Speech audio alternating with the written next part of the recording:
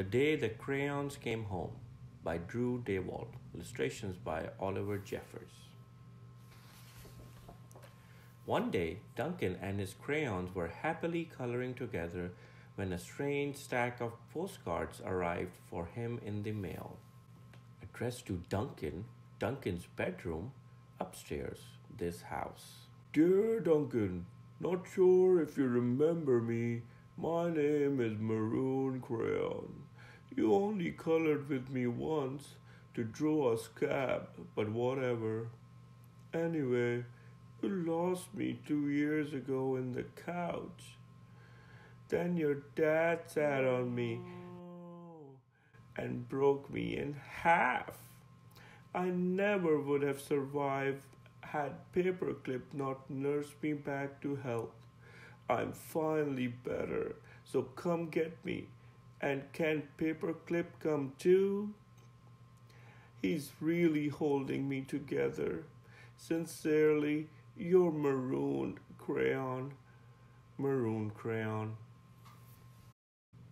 Duncan's bedroom upstairs, this house. Dear Duncan, no one likes peas. No one even likes the color pea green. So I'm changing my name and running away to see the world.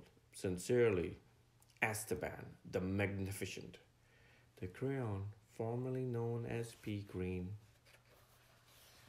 Hi Duncan, it's me, Neon Red. Remember that great vacation we had with your family? Remember how we laughed when we drew a picture of your dad's sunburn? Remember dropping me by the hotel pool when you left? Clearly you do not, because I'm still here. How could you miss me? Anyway, after 8 months waiting for you to come get me, I guess I'm walking back. Your left behind friend, Neon Red Crayon. Duncan's room inside that house there. Duncan, it's us. Yellow and orange. We know. We used to argue over which of us was the color of the sun. But guess what? Neither of us wants to be the color of the sun anymore. Not since we were left outside and the sun melted us together. You know the real color of the sun? Hot. That's what we're sorry for arguing. You can make green the sun for all. We care. Just bring us home. You're not so sunny friends, yellow and orange. Hey Duncan, I'm sure you don't recognize me after the horrors I've been through. I think I was tan crayon or maybe burnt sienna. I don't know. I can't tell anymore. Have you ever been eaten by a dog and puked up on the living room rug? Because I have. I have been eaten by a dog and puked up on the rug, Duncan. And it's not pretty. Not pretty at all. I'm more carpet fuzz than crayon now. Can you please bring me back? Your undigestible friend, Tan, or possibly burnt sienna crayon. Dearest Duncan, could you please open the front door? I still need to see the world. Sincerely, Esteban, the Magnificent. Duncan's bedroom upstairs, this house. Hey, Duncan, remember last Halloween? We told your little brother there was a ghost under the basement stairs.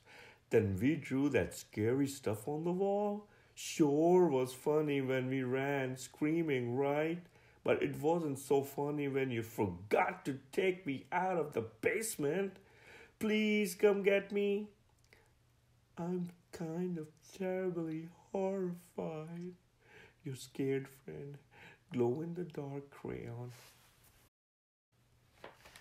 Dear Duncan, looks like I'm almost home. Been through China, Canada, and France, I think.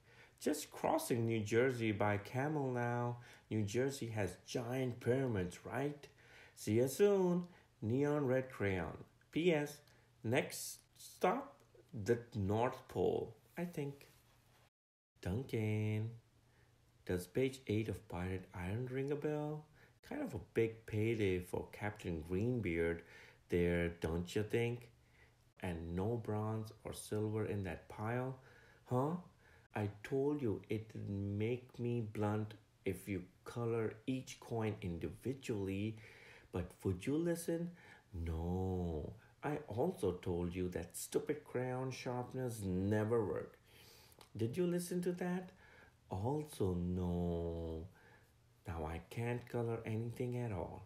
Your pointless friend, Gold Crayon. I had to write it for him.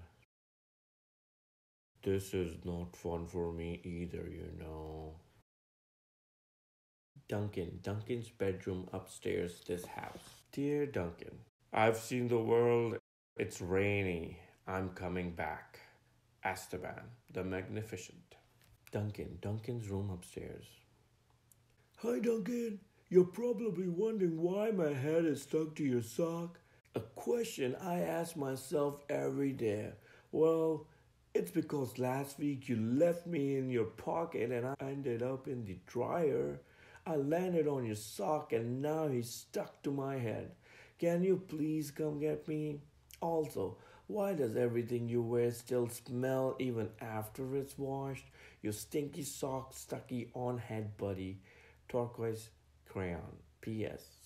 Sock says hi. Dear Mr. Duncan, I know I'm not your crayon.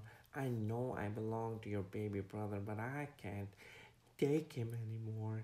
In last week alone, he's bitten the top of my head, put me in the cat's nose, drawn on the wall, and tried to color garbage with me. The worst part is he terrible artist. I can't tell what his drawings are. Donkeys? Monkeys? Donkey monkeys? Picasso said every child is an artist, but I don't know. I don't think he met your brother. Please rescue me. Your desperate friend, Big Chunky Toddler Crayon. Duncan, greetings from the Amazon rainforest. Making great time. I think I'm almost home. Neon red crayon. Duncan's room, Duncan's house next door. Hello, Duncan. It's me, brown crayon. You know exactly why I ran away, buddy? Everyone thinks I get all the great coloring jobs. Candy bars, puppies, ponies. Lucky me, right? But they don't know what else you use me to color, do they? I didn't think so. The rest of that drawing was great, but did it really need that final brown scribble?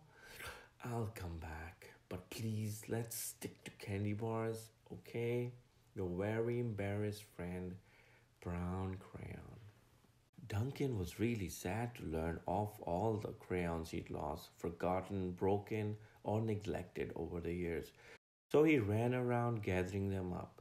But Duncan's crayons were all so damaged and differently shaped than they used to be that they no longer fit in the crayon box. So Duncan had an idea. He built a place where each crayon would always feel at home. There's no dogs down there, are there? Nope, no turkeys either. Oh, you flatter me, but it's not real chocolate. Let's have a party! This one is from my blue period, but it's not really blue, more lilac. I think that door is for us. Ah, there you are. I could use a haircut. Hope there isn't a metal detector. No, I think everyone is welcome. Looks good, lads.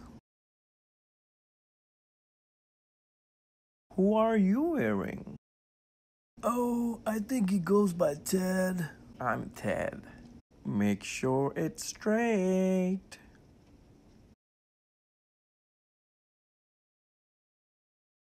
And then in Cleveland, I got to hike to Great Wall of China.